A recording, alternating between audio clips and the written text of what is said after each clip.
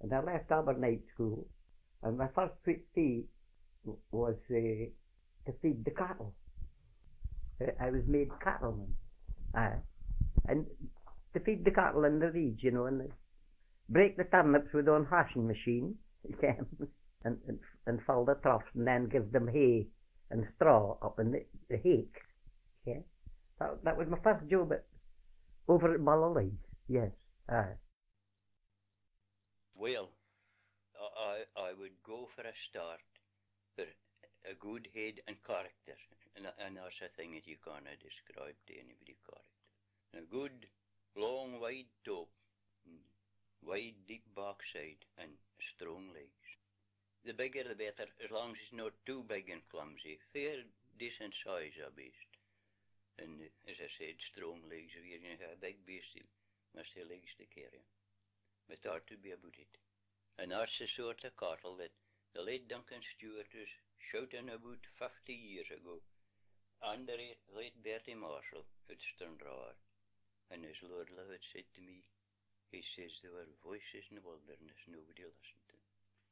And they weren't long dead when the cycle just turned round, and that's what they're after. Trying to get new what they lads were, and they'll never get it. They could go too big and hard. And it would be better a Ribberlina on, it's the same thing. Now, they're trying to get the very thing that was spoken about the best of 50 years ago. And since then, there's a chap, Jimmy Jordan, he was the secretary on his society, and I put on the radio, mind we used to get Fairman News at dinner time, and he come on, he was just home for the Argentine, and he nearly told them word for word what I said. I met him in Perth one day, and I turned it over. All he says was right off the cuff. I always mind my father buying a heifer at the market. I was only a boy, and the man that was selling it to my father says to him, "How's she milking?" "Oh," he says, "you'll get tired milking her, Willie, you'll get tired milking her."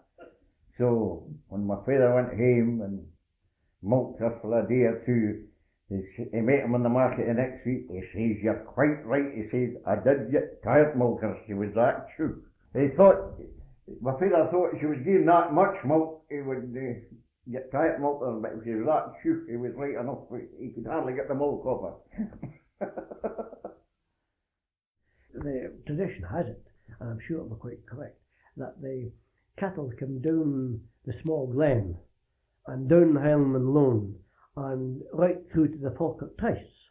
The Crieff, the fairs in Crieff when they were sold, but that was, I think, mainly a passing on, a stopping place and a bargaining place where the Highlanders brought down the cattle the length of Crieff and they sold them, and you have the wide streets like Bill Street and Commissioner Street, where those lots of cattle were all parked out in different lots, same as they do in Ireland even I think to this day.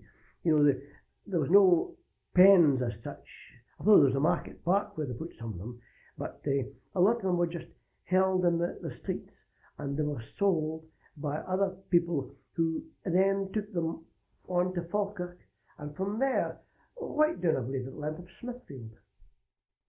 Now, you see, of course, there's ever so many roads over the Ochils.